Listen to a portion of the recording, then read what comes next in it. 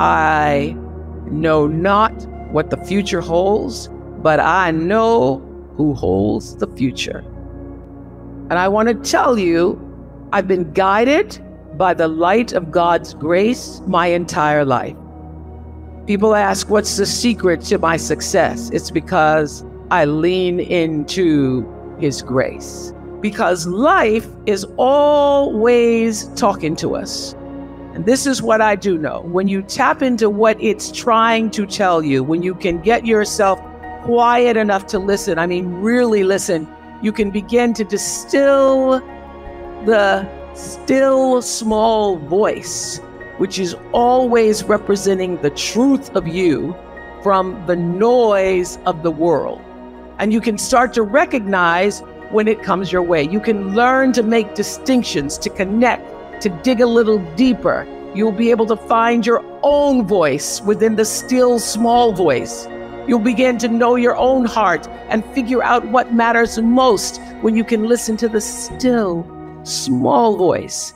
Every right move I've made has come from listening deeply and following that still small voice, aligning myself with its power, with the source of power, so that when I walk into a room just as cool as you please, and the fellas either stand or fall down on their knees and they say, that's a phenomenal woman. And when I walk into that room, I come as one, but I stand as 10,000. Because everybody that's ever come before me walks into that room with me. My great-great-grandfather, Constantine Winfrey, born an enslaved man and couldn't write or spell his name, but 10 years after the Emancipation Proclamation had learned to read and had picked 10,000 bales of cotton in exchange for 80 acres of land and became the first person in my American lineage to own his own property. I come as one, I stand as 10,000 has been my mantra for power. Because for so many of my earlier years, when I was the only woman, I was the only person of color, the one nobody expected to be in the room at the table on the anchor desk, co-anchoring the news here in Nashville in 1975, walking into boardrooms in the 80s, negotiating deals to own my own show. Not just do the show, but to make as much money from it as they were going to make off of me. And at no time did I ever feel out of place or not enough or inadequate or an imposter. Do not let the world make an imposter syndrome out of you. Why? Because I knew who I was. And more importantly, I knew whose I was. I didn't know the future, but I knew who was in charge of the future. And my job, just as your job is, to align with God's dream for you. And my prayer was always, use me. Use me, God. Show me how and who you need me to be. Because this is what I will tell you. God can dream a bigger dream for you than you could ever imagine for yourself. I am living testimony of aligning and living His dream.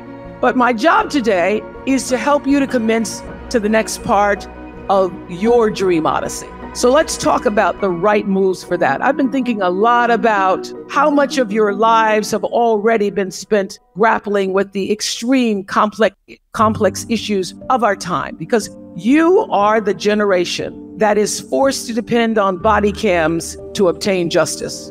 And even then, accountability, as we've seen again and again, can be so hard to come by. You witnessed the storming of the Capitol and the death of civility. You're acutely aware that voting rights are being gutted, women's rights are being dismantled, books are being banned, history is being rewritten, the Supreme Court is being corrupted, the debt ceiling is being held hostage, the climate is changing, the LGBTQ community, LGBT plus community is under attack, the Cold War is back, the leaders are behaving like children, the children are being gunned down by military-grade assault rifles. We live on a planet where there is more than enough wrong to keep you busy trying to make things right for the rest of your natural life. And unfortunately, you're going to encounter people who will insist that it's not actually possible to make any real difference. But I believe Tennessee has a couple of Justins just a few miles from here who would respectfully disagree.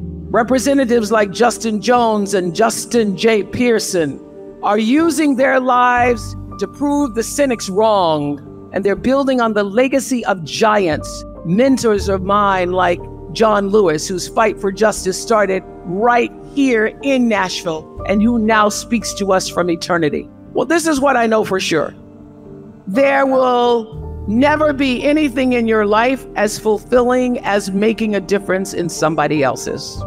Everybody here wants to see you take your integrity, your curiosity, your creativity, your guts, and this newfound education of yours, and use it to make a difference. Everybody always thinks you got to go do something big and grand. I'll tell you where you start. You start by being good to at least one other person every single day. Just start there. That's how you begin to change the world, by just being good to one other person. It doesn't matter if it's a member of your tribe or a stranger on the street. I'm here to tell you that a little act of compassion can be a lifesaver for somebody who receives it, but also for you who offers it. Just extend yourself in love and kindness to somebody. And as my dear friend Maya always said, love recognizes no barriers. It jumps hurdles, it leaps fences, it penetrates walls to arrive at its destination full of hope. And when you step out in love, you become someone's hope. And I know that becoming hope in the world won't always be easy. There'll be times when you get to your wits' end, but there's another old proverb that says, when you get to your wits' end, remember that's where God lives. I would add that when you get to your wits' end, it's also a good idea to remember that you've been there before, because we are among the toughest, most resilient people the world has ever seen. And I'm just not talking about older generations. Your generation has masked up and locked down for a pandemic that ravaged the world. You, my TSU friends, have trained for complicated times. And I don't care how hard life after college gets, and it's gonna get hard. We need you to dream big. We need audacious thinkers. Use my example. I was one good TSU teacher, Mr. Cox, and one timely phone call away from a career that would absolutely change my life. That story's not just my own. What dream are you one or two steps away from?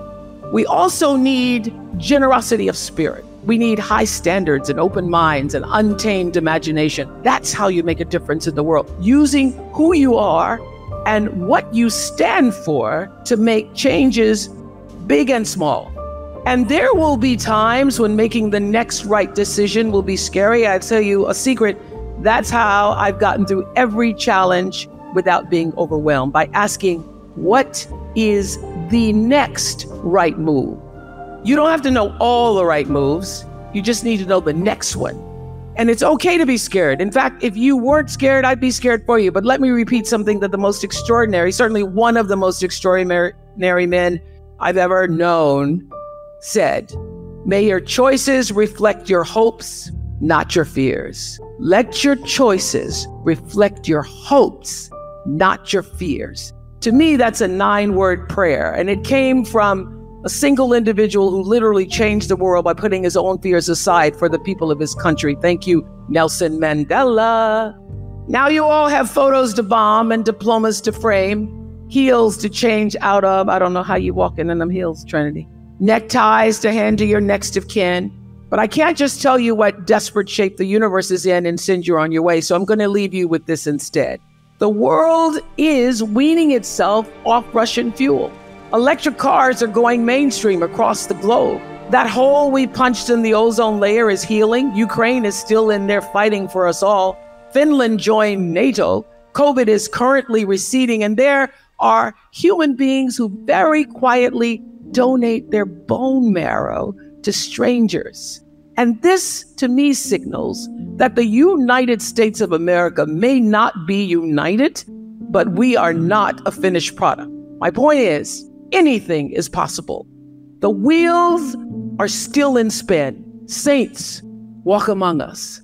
And as Nelson Mandela so brilliantly demonstrated, It's better to be hopeful than fearful, if for no other reason than the fact that hope brings us one step closer to joy. And I leave you with this. You have been prayed for and paid for, not just tuition, but paid for through the sacrifices, through the daily aggressions, through the discriminations, the locked doors, the back doors, the barriers broken down, through the humiliations, working 2 and 3 jobs, just trying to make ends meet and getting you a little money so you could have something to spend in college. Every family member from generations back who helped make this day possible, you owe them a rising. And your job is to come on up to the rising, to meet the rising of your life. I'm here to tell you that you actually do get to transform the world every day by your actions. Small steps lead to big accomplishments. And I'm here to tell you that your life isn't some big break like everybody thinks it is. They're waiting on the big break.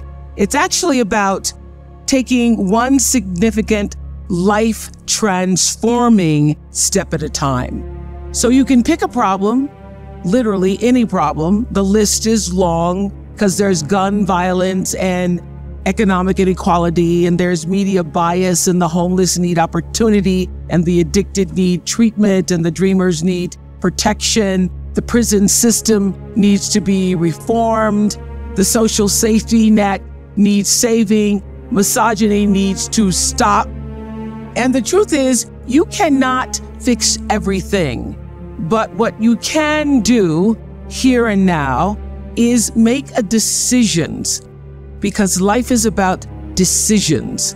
And the decision is that you will use your life in service.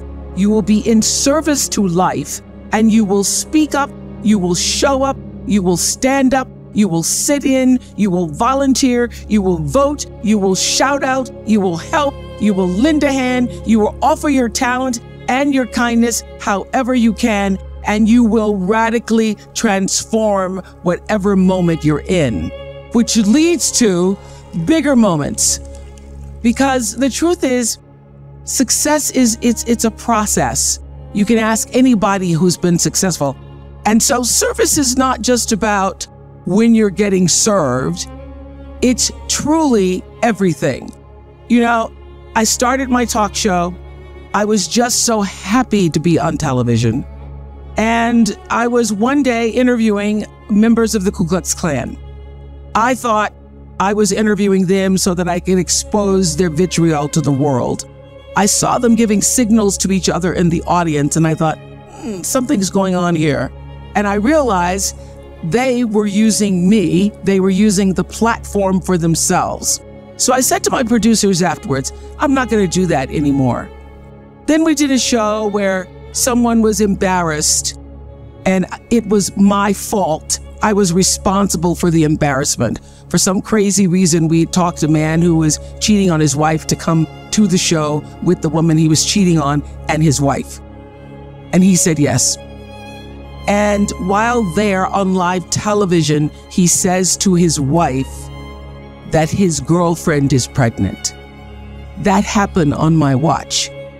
And when that happened, shortly after I'd interviewed the Klan and experienced that, I said, I'm not going to do that again. So I started to ask the question, how can I use this show to not just be a show, but to allow it to be a service to the viewer? And that question of how do we serve the viewer transform the show? And because we asked that question every single day from 1989 forward, with the intention of only doing what was in service to the people who were watching, it is why no matter where I go in the world, on any given day, somebody comes up to me and says, I watched your show. It changed my life. I've been watching since I was 5 years old until I went from DVR to VCRs to now streaming. People watch and were raised by that show. I did a good job of raising a lot of people, I must say. And that happened because of an intention to be of service. So I live in this space of radical love and gratitude. Truly, I feel the most beautiful life that you can imagine. I sit around trying to think of who could have a better life. And I will tell you, whatever you imagine my life to be like, I wonder what Oprah's doing right now. It's always 10 times better than whatever you think. It's true. And it's not because I have wealth, which is great. Money's fabulous. I love it. And I get a lot of attention, and that's also good sometimes. But it's because I had appreciation for the small steps, the seeds that were planted, the map and flow of my life that unfolded because I was paying attention. You have to pay attention to your life because it is speaking to you all the time. And the bumps in the road and the failures that pointed me in a new direction and led me to a path made clear. That is what I'm wishing for you today, your own path made clear. And I know that there is a lot of anxiety, a lot about what the future holds and how much money you're going to make.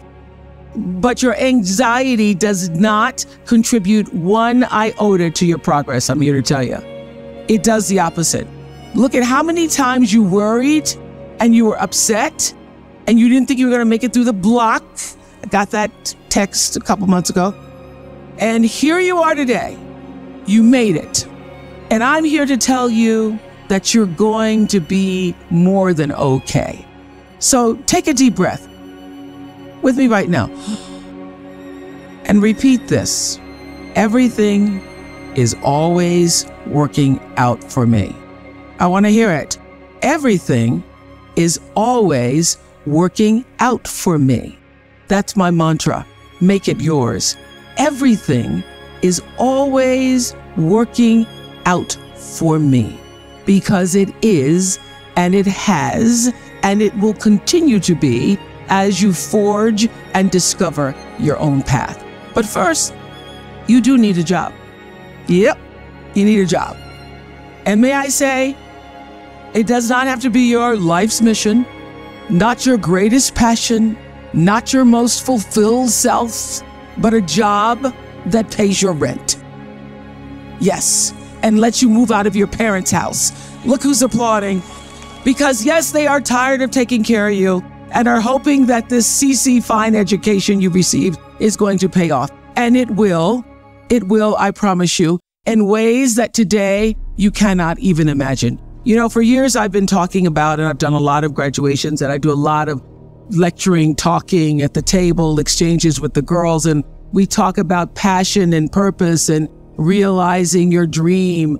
And I realized that I was confusing them and their expectations were out of whack. One of my daughter girls who graduated 2 years ago came out of school with a job that she'd previously interned.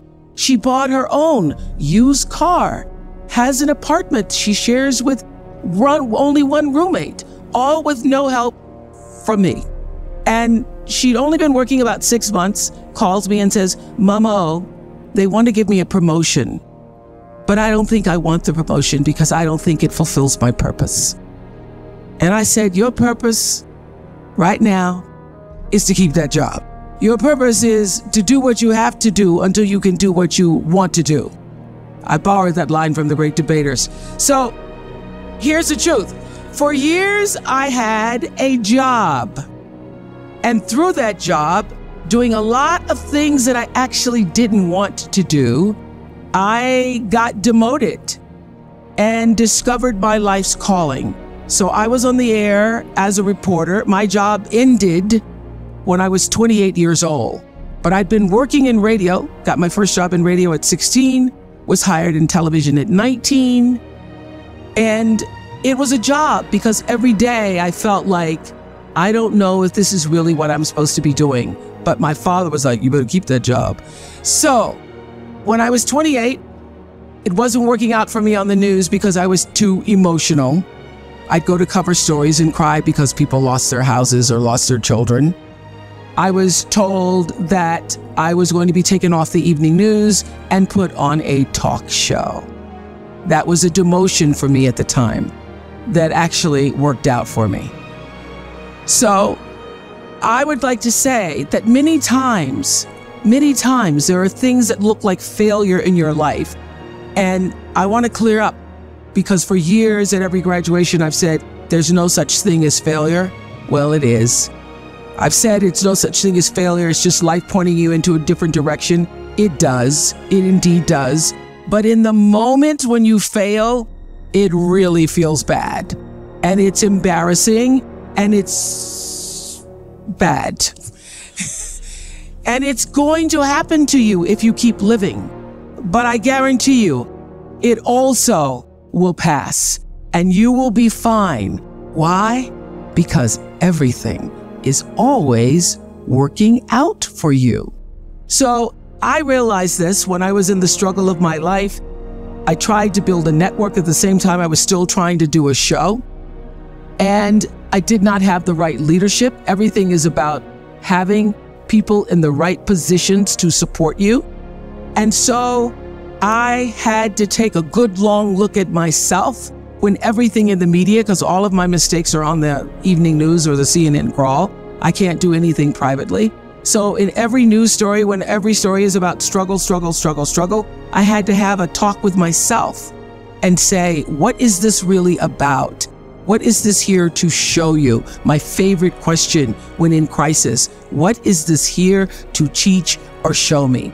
Jeff Weiner, one of my friends and founder of LinkedIn, says that failure is what's going to humble you. It helps you realize how fleeting success can be, at least traditional measures of success, because you realize that to some extent, how it is just beyond your control, and you invest less in it in terms of the way you define yourself. Success in terms of achieving objectives, in terms of manifesting a mission, in terms of manifesting a vision, that's all good, especially if what you do can create good in the world.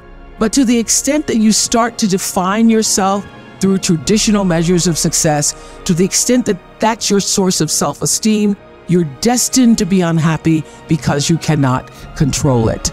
Jack Canfield, another one of my thought leaders that I admire, says, the greatest wound we've all experienced is somehow being rejected for being our authentic self. And as a result of that, we then try to be what we're not to get approval, love, protection, safety, money, whatever that is.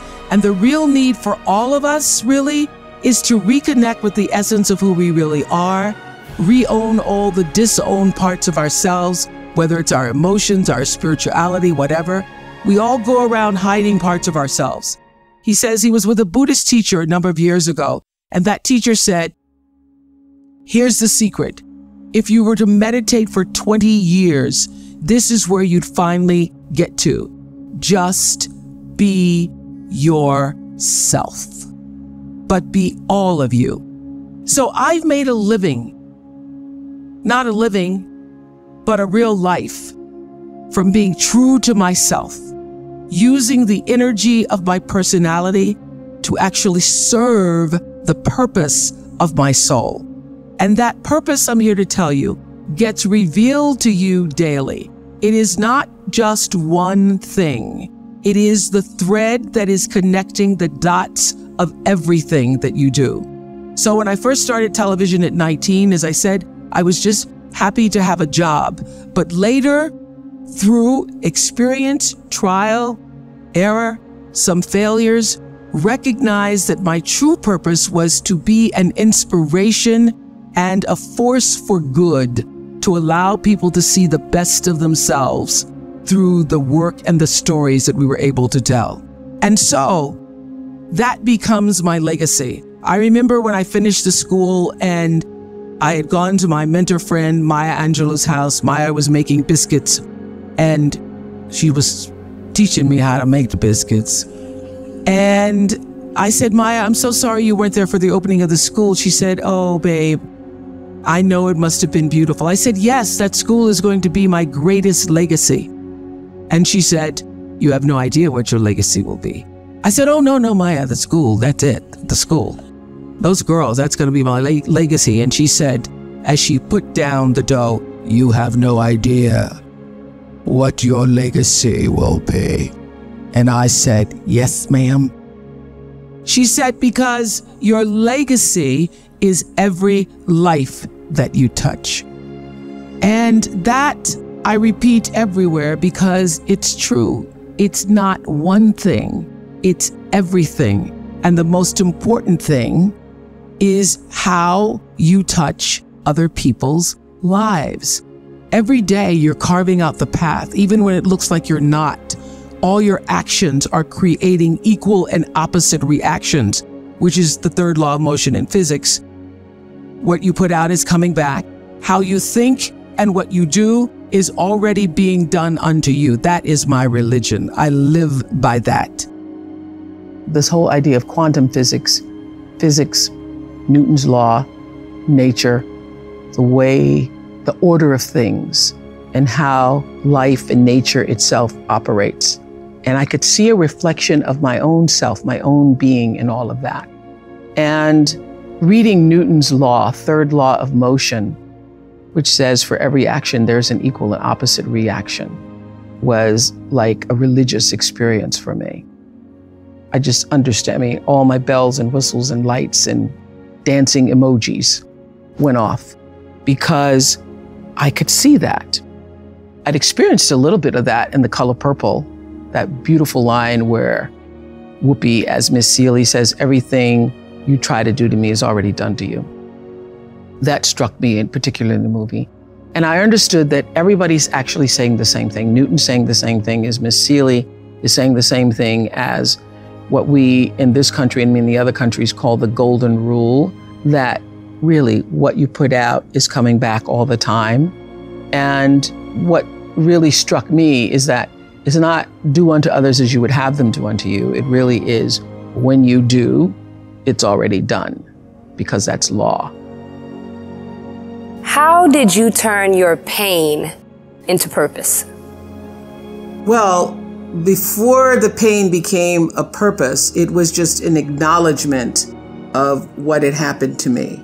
And one of the things we talk about in the What Happened to You book is that anything that has happened to you, and I wanted to just make this point to everybody, there's not a Black woman in this room who hasn't been through something that helped her build strength, and then something else that helped you build strength, and then something else that helped you build strength. Sometimes you go through so much, you say, God, don't teach me nothing else new today. I don't need no more strength building. But this is what I know, is that strength times strength times strength times strength. Every time you got stronger, you were building power, because strength times strength times strength times strength equals powerful. So we're sitting in a room amongst ourselves with all of these powerful women who have their stories of what happened to you that you can now turn into post-traumatic wisdom. So what I was able to do was to take what had happened to me and to use it as an empathy builder for myself and for other people. And it is my empathy and connection that has allowed me to be the woman that I am today. And so anything that has happened to you, if you are willing to learn from it, to open up and no longer allow the stigma and shame to cause you to hide your secrets, but to know that your vulnerability is where your real strength lies, and take that pain and turn it into something meaningful for yourself. And as Maya used to say, I wouldn't take nothing for my journey now, not even the sexual abuse, the sexual assault. When I was raped, I didn't even know what a penis was. And like so many other people in this room who were also sexually assaulted when they were young, I didn't tell anybody because I knew it would be turned on me. I knew I was not in a safe environment where other adults would trust my word. And so I kept it to myself until I was literally on an Oprah Winfrey Show. Somebody shared their story of abuse, and I was like, I thought I was the only one. I thought I was the only person who had been raped at 9 and molested until I was 14. So I think being able to take your pain and turn it into purpose and power begins first with being able to empathize with other people who've been through the same kind of pain. And everything that's happened to you has also happened for you, if you allow it to be. There's not one thing that has happened to you that you cannot now turn into something that is useful and meaningful in the life that you are now leading forward.